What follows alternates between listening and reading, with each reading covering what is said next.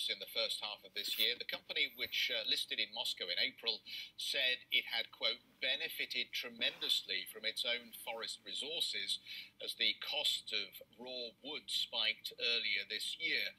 We're pleased to have with us Rovshan Aliyev, the CFO of Segezha. Rovshan, nice to see you on the program this morning. We've obviously seen a cycle through the last 18 months, which has seen paper and pulp prices and consequently the price of raw materials rise very sharply. But that international price appears to be rolling over now. Is this, do you think, the best you're going to deliver through this economic cycle? Categorize the period for us. Yeah, look, thanks, first of all, for having me on the show. Secondly, indeed, post-COVID, the market have recovered and recovered strongly. We have seen the pricing recovery across all the products. However, in some cases, the pricing recovery was not as fast as across the board. So something is going rapidly and slowly going to back. For example, for the sack paper, the price is only recovering in a Q3 to the post prior to COVID periods. However, despite of extremely positive market condition driven by the construction industry as well as industrials around the world, the inflation have been a big concern of a lot of manufacturers. And here, what differentiates us from everybody else, we are in full control of our main cost line of raw wood. We are relevantly young, but the company that manages today the largest forestry resource base around the international peers. We are supplying an 80% of our own wood. So for us, our margins are yet to grow because the cost is on a control side and the market is a positive. Obviously, in the Russian economy, as we've seen in other economies, there is this growing retail path to market, which is e-commerce, which involves more packaging, and obviously that involves more creation of cardboard and more forestry products. Do you see any reason why that trend will weaken going forward? We're all speculating, I think, what the post-COVID period means in terms of parcels and packaging costs. Yeah, look, I don't think there is any way going back. I think there's only going in one direction, and that direction is an increasing toward more packaging solution, which is from a pure fiber. And there is two reasons for that. First, there is as a population grow and as a popularity of that product is growing, people are more accustomed now to it. So rather than before, they were accustomed more to the plastic packaging. Secondly, the people are more and more now around and focusing on the sustainable packaging. And there is nothing in the world that is more ecological friendly and more sustainable as a product that is product made from the fiber. Our product, for example, is fully degradable and actually considered as the top of the notch in the eco-friendly packaging around the world. So we'll see, and we see it in real numbers, and that's why we keep expanding and investing into the more packaging and conversion around Russia as well as around Europe. That trend is only going to grow. Roshan, I and our viewers have no idea of the scale of the country sometimes. I mean, it's absolutely enormous. Half of it's covered by trees. I read in one piece of copy 640 billion trees in Russia. I mean, your country is absolutely ludicrously enormous. But that brings with its problems as well. We've seen some of the biggest forest fires in history in areas such as Yakutia recently, which was covering, and again, staggering numbers, 1 million hectares were covered by this forest fire as well. Climate change, sir, how much is it presenting challenges for you and potentially opportunities? Look, in reality, when we look at this forest fires and we look at the climate change, in 99% of the chances, and this is already proved by statistics, those are the forest who is not belong to anybody, the forest that is not overlooked. And you actually, once you have the forest and you manage it as a business and you manage it in a sustainable manner, and we take our forest as our babies.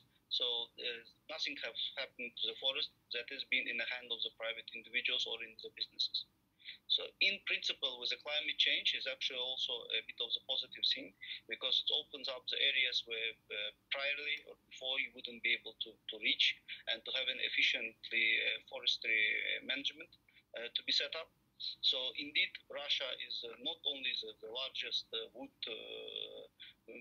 place in the world, but what's more clear and what's more important, it have a lot of softwood, which is a more rare around the world.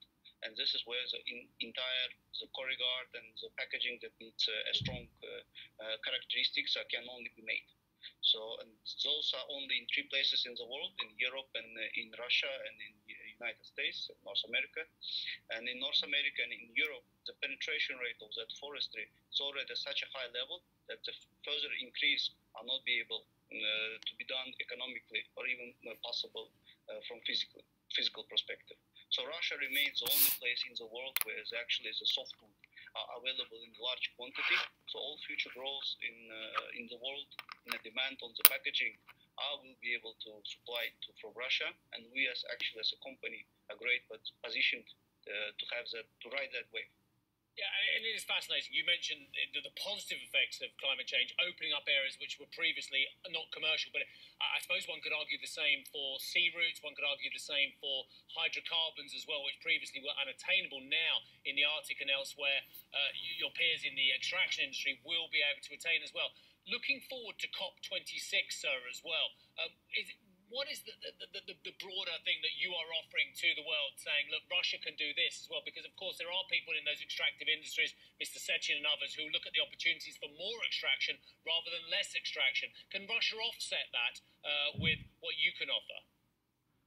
Indeed. And I think when you look at the amount of the forestry which is available in Russia, what's also is important that despite that the forestry management and the forestry woodworking business is developing through the years, we are doing, and it's obligated by legislation, 100% of replantation. So, and this is a huge potential that I believe today is mislooked. Even for us, like for the company, if we account for our forestry resource base with the same mathematical or calculation as the Canadians or some of the Scandinavian country, we would have been having a CO2 positive, and we will be able actually to make a business out of it and selling the certifications left and right for the people who and the industries who is in need. So I think the forestry, as in general, in Russia are significantly overlooked for the benefit that is bring from the CO2 emission perspective.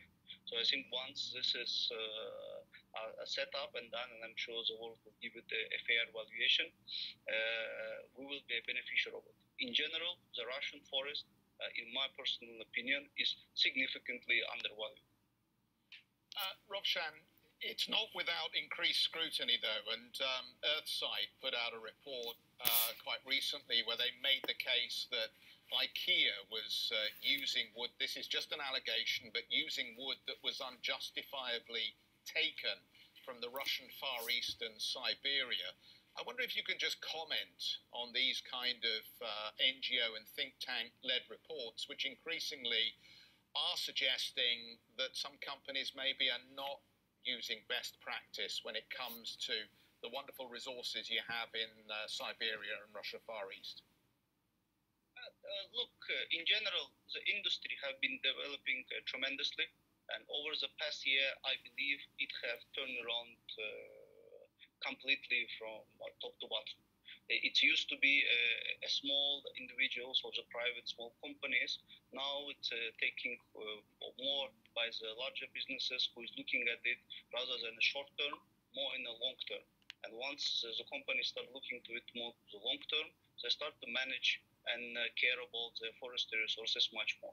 We have seen that across the board.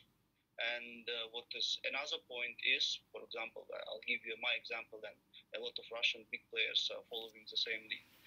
In the Segezha, we are participating in a global market. We are selling our product to the more than 100 countries. So to be competitive and to also to prove that our products is done in a sustainable, produced in a sustainable manner, and 89% of our all forestry is certified by the International Forestry Stewardship Council. And this certification that is done on an annual basis, and they're going from the forestry in the great detail and manage it and confirming that yes, indeed, they're doing everything right. And I think the more and more that the forestry will be moving into the control of the businesses who is looking at it more in long term, the more it would be beneficial. And the more you will be having a more clear path to the end customers. Thanks so much for joining us and giving us the insights. Rovshan Aliyev, the CFO of Segezha. You've flown over much of that part of the world because you went down to Sakhalin a couple of times ago, didn't you? Yes, I did. Yes. Just mile after mile after mile after mile. Yes, yeah. But you've probably flown over it. I mean, a lot of the routes out to Asia take you over Siberia and the Far East anyway. So phenomenal. It's one of those ones where you look down and all you see is tree canopy. People forget it's the biggest country on the planet by a long way as well. Amazing. Right.